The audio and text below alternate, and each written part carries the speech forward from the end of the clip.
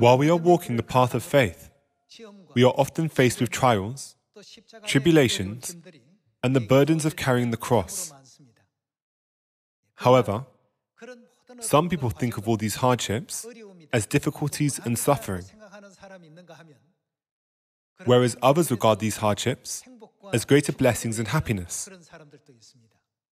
Today, in order to understand why God tells us to be joyful always and give thanks in all circumstances, let us take some time to study God's Word under the sermon titled, "The Secret to Happiness and the Kingdom of Heaven." There was a man who always lived a happy life. The man was happy even though he was in pain and experienced much suffering. The broadcasting station thought that this man was an unusual person, and they went to meet him in order to conduct an interview. So they met the man and asked, "Why are you always so happy about everything? Is there any special secret to remaining happy even while you are going through hardships, and being happy even when you are going through difficulties?" Upon hearing what he said in response, I thought to myself, isn't this man's answer something we should all keep in mind? The answer he gave about his secret to happiness was as follows.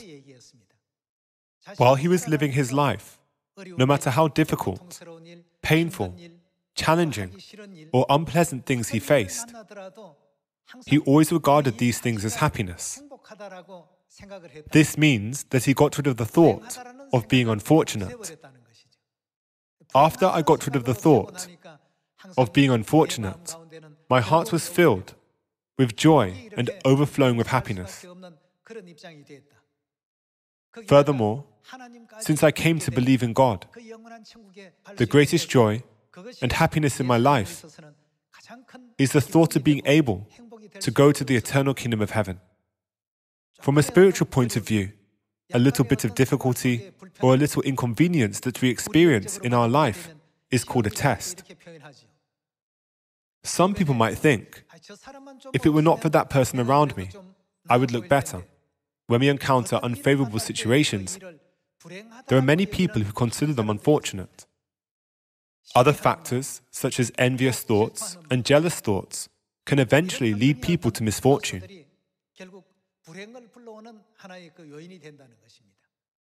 Just like the story of the man who was always happy, some people are always happy, even though they have less in the world.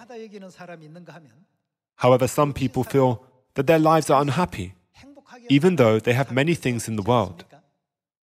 Let's turn to Jeremiah chapter 6, verse 19. Let's look at Jeremiah chapter 6, verse 19.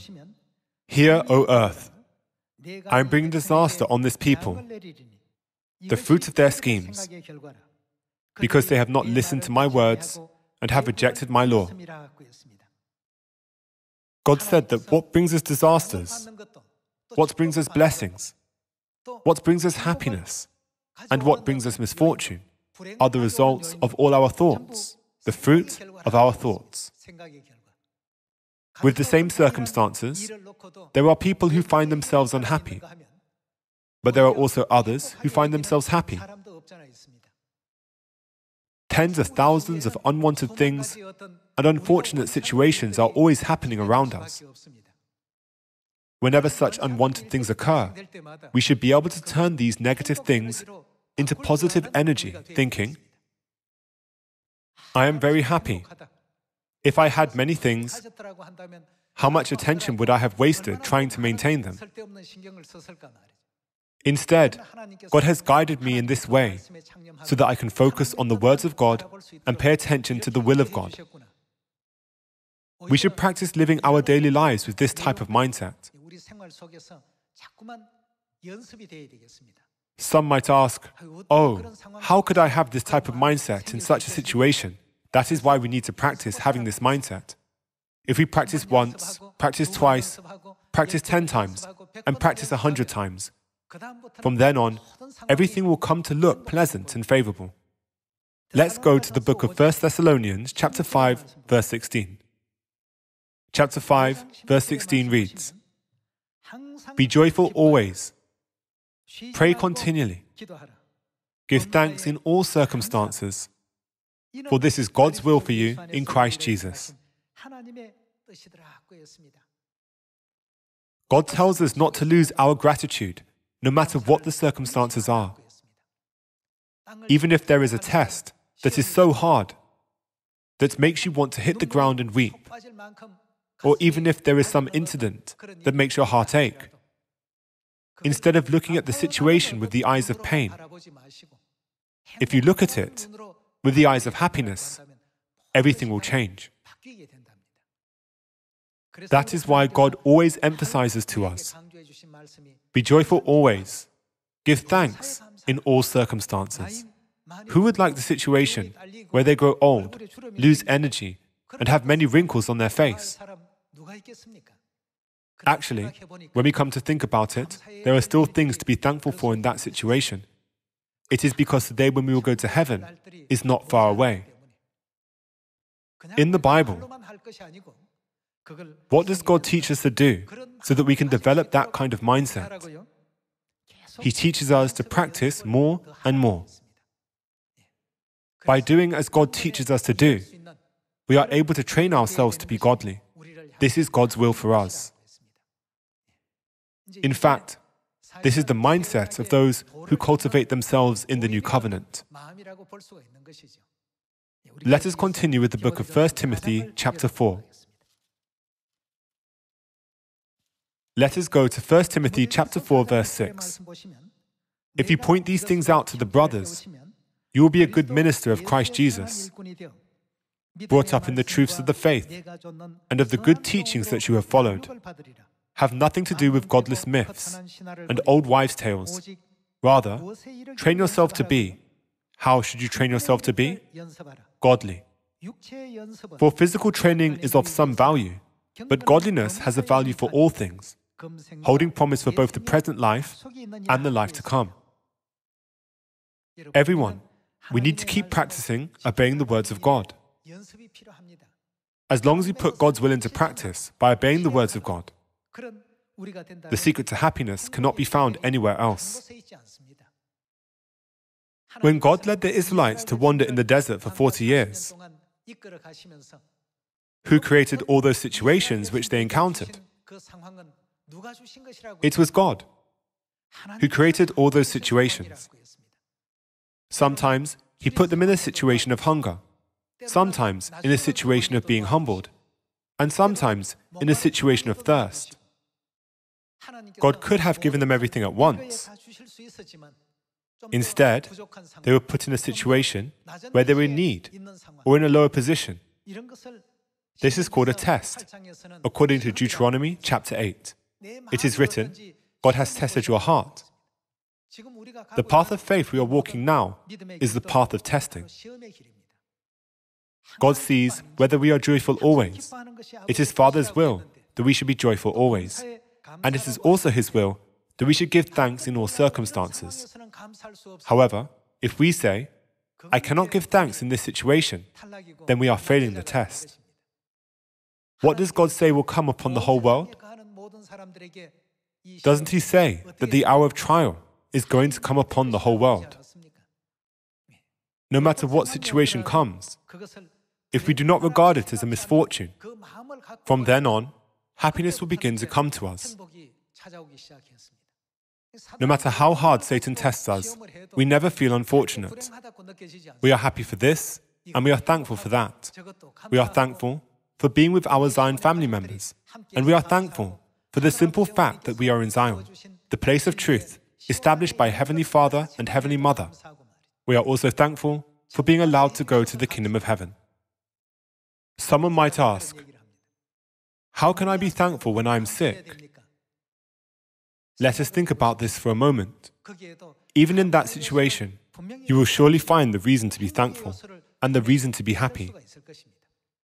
Since God promises that He will soon grant us a world where there will be no more pain, I believe that all the heavenly family members will always be excited and have hope for the eternal kingdom of heaven with happiness when we think about going there. That is why it is written in 1 Timothy chapter 4, verse 6, train yourself to be godly. God tells us not to waste our time on unnecessary things. Instead, He tells us to focus only on training ourselves to be godly. There is joy and thanksgiving in the secret to being happy. God says, give thanks in all circumstances. It is a regulation commanded by God. All the will of God is contained in that regulation. Doesn't the Bible say, whoever does the will of Father will go to the kingdom of heaven? This is the will of Father. However, if you say, I can keep the Sabbath day and the Passover, but I cannot keep the commandment to give thanks in all circumstances, you should be awake. We must obey all the will of Father in order to reach that level of faith. We must practice again and again. If you do not have that kind of mindset, after practicing once, try 10 times. If you still do not have that kind of mindset, after practicing 10 times, try 100 times. If 100 times is not enough, try 200 or 300 times. Therefore, no matter what situations happen to us, let us not regard it as a reason for unhappiness. Let us think, in order to lead me to the eternal kingdom of heaven, God sometimes humbled me, sometimes made me hungry, and sometimes made me cold and naked. Sometimes God put me in difficult situations in order to know what was in my heart, whether or not I would keep His commands. God, I am so happy because I overcame all the difficulties that I face today. In a little while, aren't you going to lead me to the eternal kingdom of heaven that you have prepared for me?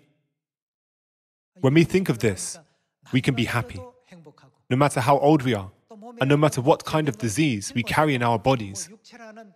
Our physical bodies are like the garments of our souls. If they are used a lot, they will wear out.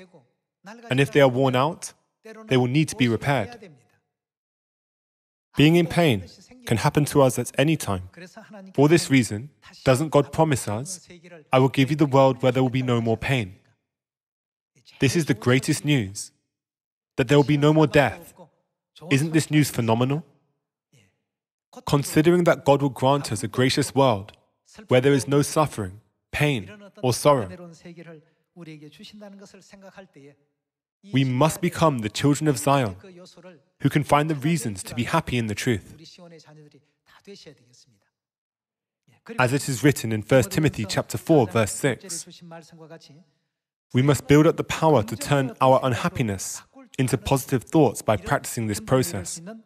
This is how we can train ourselves to be godly. Let's go to 1 Timothy chapter 6. We can learn many lessons from the faith of Apostle Paul, who is one of the forefathers of faith. Chapter 6, verse 7 reads, For we brought nothing into the world,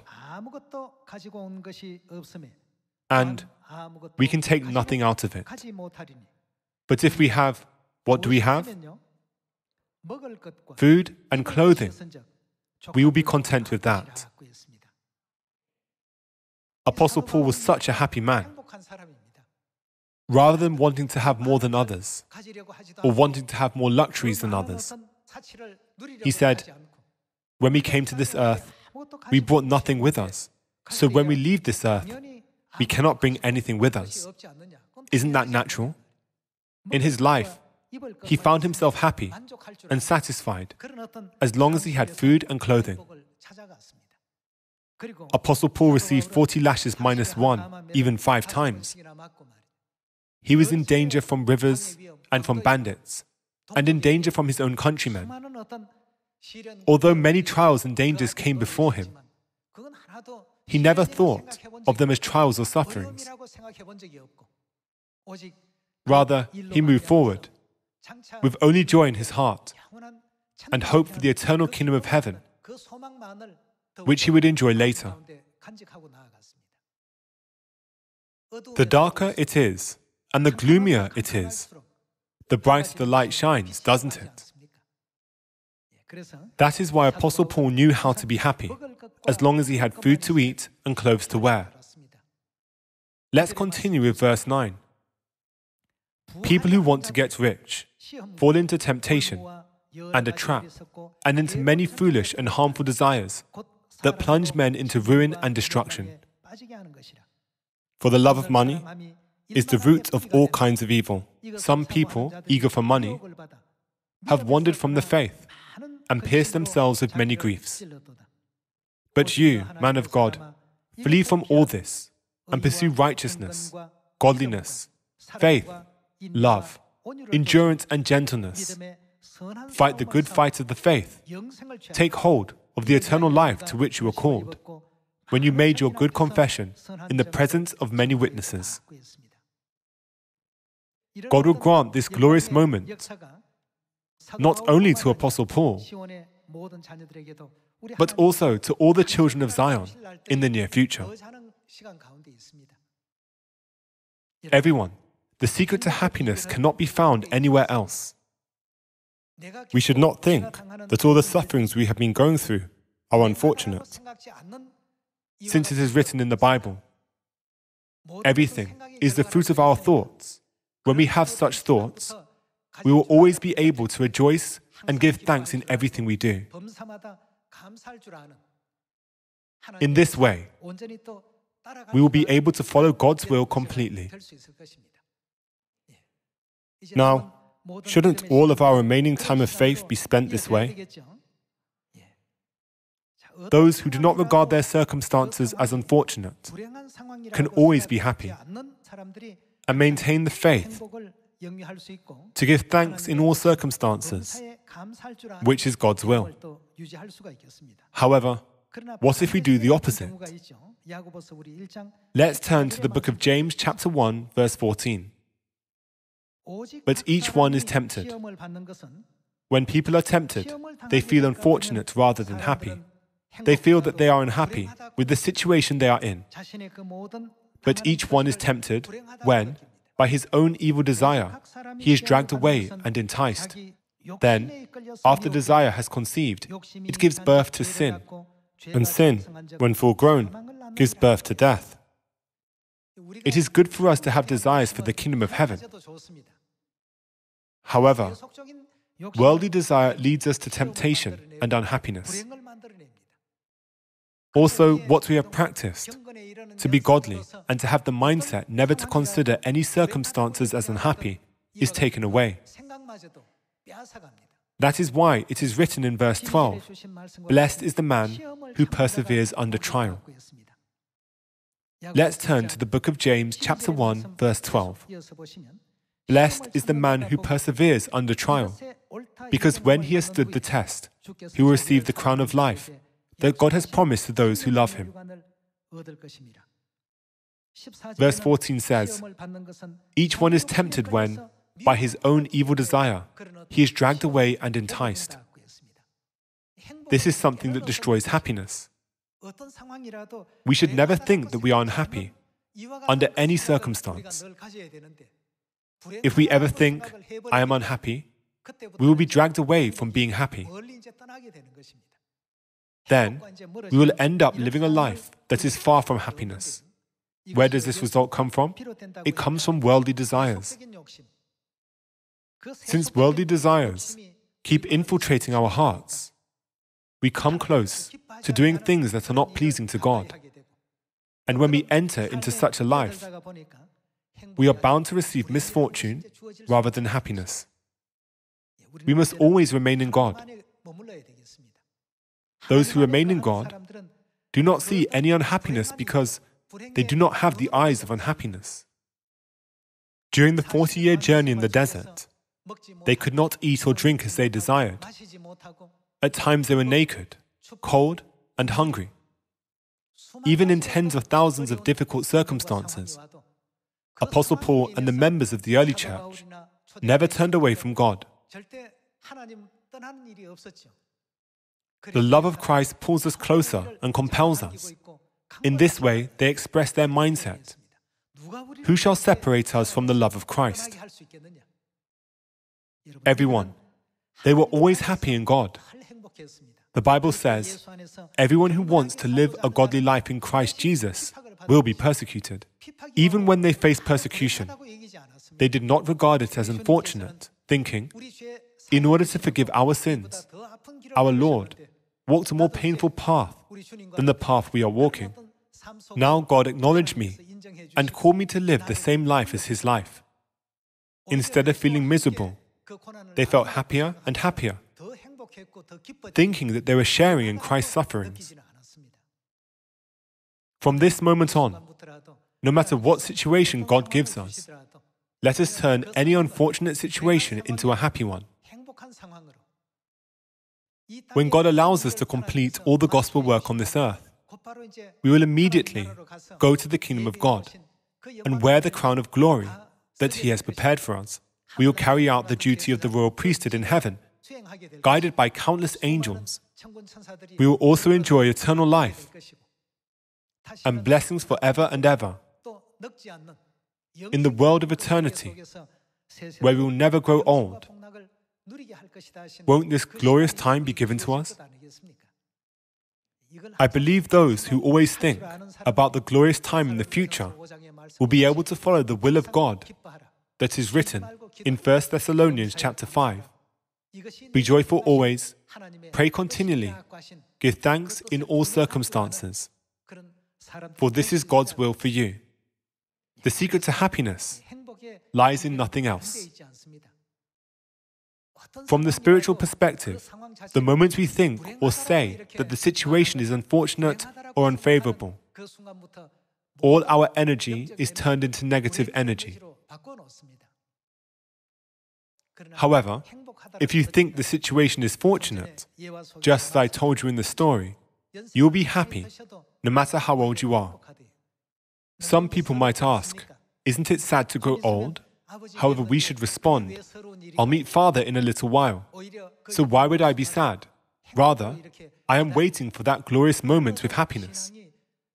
We can say that this kind of mindset leads to the right kind of faith and that we have lived a righteous life. Sometimes God humbles us, sometimes He makes us hungry, and sometimes He makes us thirsty. God has prepared all these situations for us. After overcoming these situations, God will lead us to the kingdom of heaven. This is what our expectation should be. We should never complain by asking, what have I done wrong before God, that my family is in such a difficult situation? During the 40-year journey in the desert, many Israelites complained and grumbled. As a result, they committed acts that were not pleasing to God. Today, with only the fact that we are now in the truth, how should we regard our situation?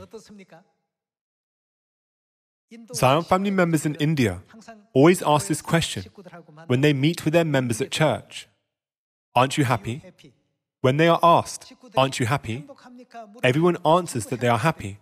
All the family members of Zion, whether in India or around the world, go through difficult situations. However, they never regard their situations as unfortunate. They are happy. So I said, has there been a greeting like that? I must learn it. I need to practice a little more to train myself to be godly. Everyone, happiness comes from the mindset of thinking that you are happy, no matter what the circumstances. Apostle Paul also said, if we have food and clothing, we will be content with that. We must always live our lives, walking towards the kingdom of heaven.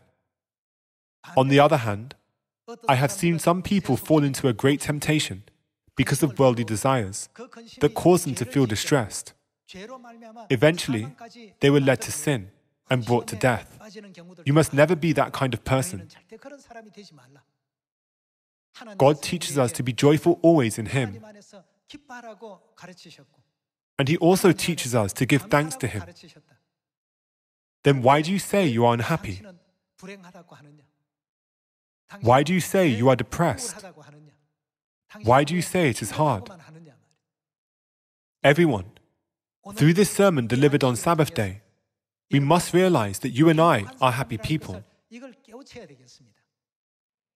Everyone, aren't you really happy? Everyone, please repeat after me. I am happy. I am happy because I am in God. I am happy because I have hope for heaven. I am happy because I am with Father and Mother. I am happy because I have heavenly family. I am happy because I am in the truth. As I previously mentioned, there are so many things that we should be happy about. However, just because we are humbled a little, or because we experience small inconveniences in our daily life, we let go of all our happiness and cling to the meaningless and trivial things, saying, I am unhappy. We must never become the foolish people who lose faith, leave the truth, give up the kingdom of heaven, and desert God because of trivial matters. Since Satan constantly attempts to attack us in that way, God has fortified us by giving us warnings in advance. What does God say we must always do? God says, be joyful always. When God says, be joyful always, He meant, be happy always. No matter what situations we are faced with, and no matter what happens to us, we should never think, this is unfortunate. This is because the Bible says that all things are a result of our thoughts. In this way, I would like to ask all of you to become evangelists who can deliver happiness to those around us who are living unhappy lives. We must go to them and say, if you believe in God, you will be this happy. We have hope for the kingdom of heaven. We have the kingdom of heaven, where there is no death and no pain. Who has prepared the kingdom of heaven, where eternal life and blessings abound? Father and Mother have prepared everything. Why are we unhappy when we are going to this wonderful world? Sometimes we walk barefoot because we do not have shoes. We may walk under the scorching sun for a while because we do not have something to protect us from the sunshine. However, should we stop walking our path because of these hardships? No, we should not. Everyone, we are indeed very happy people. Since we do not think about how to be happy in all circumstances, we eliminate 99.9% of the happiness factor and think, I am unhappy with this, and I am unhappy with that. Why is this happening to me? Why me? Why me? We must not commit the act of foolishness by living like this. That is why we need to practice training ourselves to be godly. No matter what circumstances we find ourselves in, we should think, everything that happens to me is a fortunate thing. But now Satan is trying to make me see all these occurrences as unfortunate things. In the truth of the new covenant, we must practice getting rid of the mindset that we are unhappy. God has allowed us to go to heaven, so why are we unhappy? We are happy. God has granted us the forgiveness of sins. So why are we unhappy? We are happy. We met our Father, so why are we unhappy? We are happy. We met our Mother, so why are we unhappy? We are happy. You and I are truly happy people, and indeed happy beings. We should not talk as if we are unhappy, or we should not say things as if we are unhappy or unfortunate, which makes us feel frustrated. We should realize how happy we are. According to the book of 1 Corinthians chapter 10, what does it say about those who cannot enter the kingdom of heaven? It is written, those who grumble will not go to the kingdom of heaven. Why is that? It is because those people did not realize the truth of the new covenant. They are those who have been baptized, but have not followed the way of the new covenant. God does not force us to follow His command, do not grumble. However, if we realize the secret to happiness, all grumbling and complaints will disappear. It is because we always rejoice. It is because we can give thanks in all circumstances. Those who give thanks in all circumstances never grumble. Those who rejoice all the time do not complain. When you are happy, You never get angry, no matter what the people around you may do. It is because you are happy. Everyone, we often forget to think how happy we are in the truth of the new covenant and how much we ought to rejoice every day. Let us think of the special gift of the new covenant from Father and Mother, the grace of the forgiveness of sins, and the privilege of going to the kingdom of heaven. If we regard all these blessings as insignificant, we will come to focus our attention on even the most trivial things in the world. And we will become foolish people like Esau, trying to give away the glory of heaven in exchange for just a few sweet words that ultimately drag us back to the world. From this moment on, since the truth of the new covenant is the truth that brings us happiness, we must continue to find happiness in it. Let us keep practicing finding happiness. When we are faced with an unfortunate situation, we should not think that we are unhappy, but approach it from the perspective of happiness. Then God will say to us, "You do not complain, even though you are in such a situation. You have now become heavenly people. Now, I will guide you to the kingdom of heaven." There will come a day when Father and Mother will surely judge us in this way. That is why God says, "Those who grumble will not enter the kingdom of heaven." From this moment on, even though there are problems with your family, your children, your neighbors, or your friends, and even if tens of thousands of unpleasant things happen while preaching, let us find the reason to be happy in that situation, thinking that God created all of these situations and people in order to test whether we find ourselves happy or not. Also, I hope that you will be able to share happiness and joy, and even the kingdom of heaven, with many people around us who are in despair. By this, I would like to conclude this sermon. Thank you very much.